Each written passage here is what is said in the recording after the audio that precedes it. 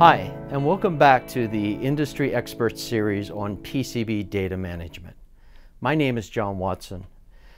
We are going to be looking at in this episode is what does successful PCB data management involve and how do we structure that? And this is all based on a principle of success.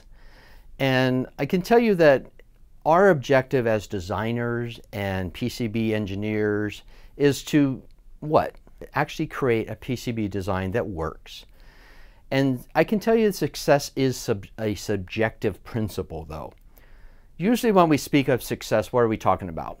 We're based on established objectives or goals, and then when you reach them, we consider it a success. And it's all closed out, it's finished. But that's not the case with data management systems. The reason is information is always changing.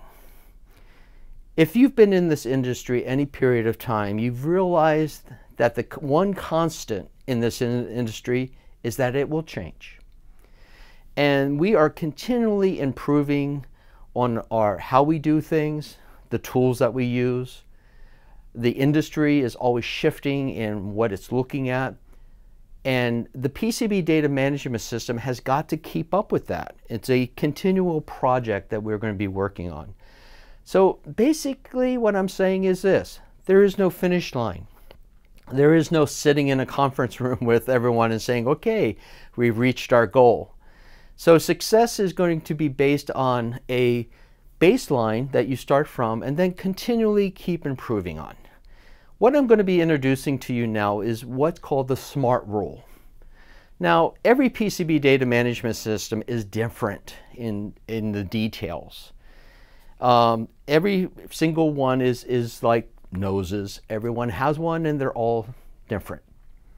However, there are some fundamental principles that every library needs to have in place for it to be successful. And these are what I call the 5 pillars of the SMART rule. S-M-A-R-T. Singularity, managed, architecture, reviewable, and tailored. These are going to be vital moving forward in your PCB data management system because they are pillars that you can build on. And like a pillar in a building, I can tell you that they're going to provide your support for your system. Every pillar is required.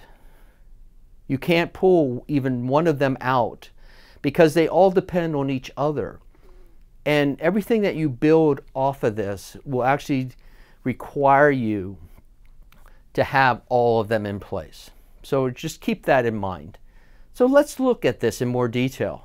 The number 1 pillar, singularity. Singularity of what? What are we looking at? Number 1 is the singularity of your data and your processes. I'm not having singularity as like giving a group of people different maps and starting points and blindfolding them and hoping that they all end up in the same location. And I have actually seen in multiple times where we have gone through with so many errors and seen board failures, and once you get into fabrication and into assembly, we find out that there are failures. And a lot of times what happens is they get pointed back to the libraries and finding out that someone used a personal library, a rogue library. Have you ever thought about this? When someone is dishonest, what do we say? He told a lie.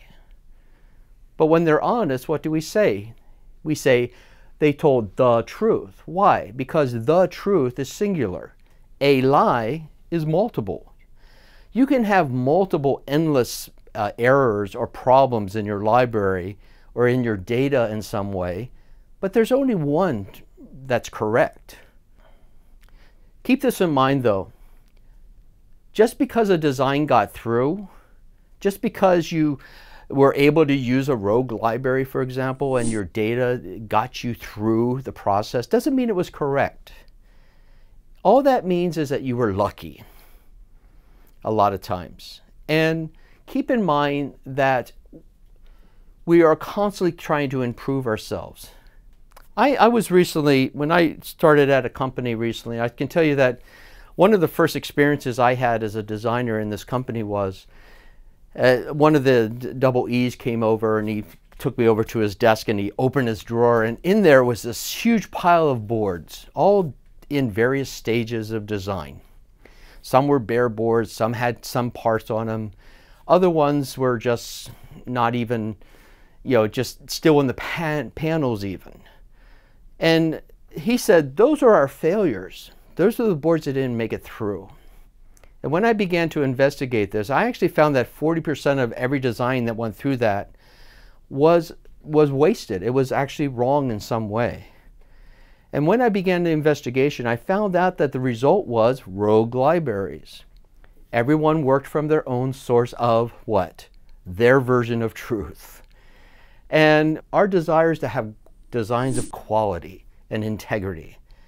If you want that, it's going to have to come from a single source of data. So your very first pillar is singularity.